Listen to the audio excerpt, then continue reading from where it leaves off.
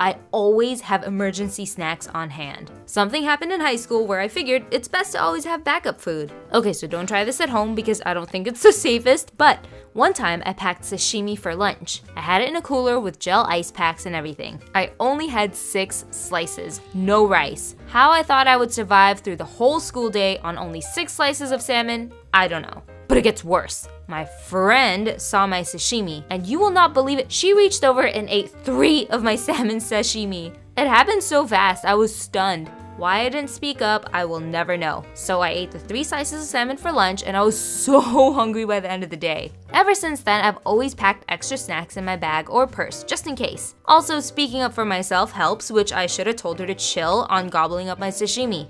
Am I still salty about it? Yes, and that's the reason why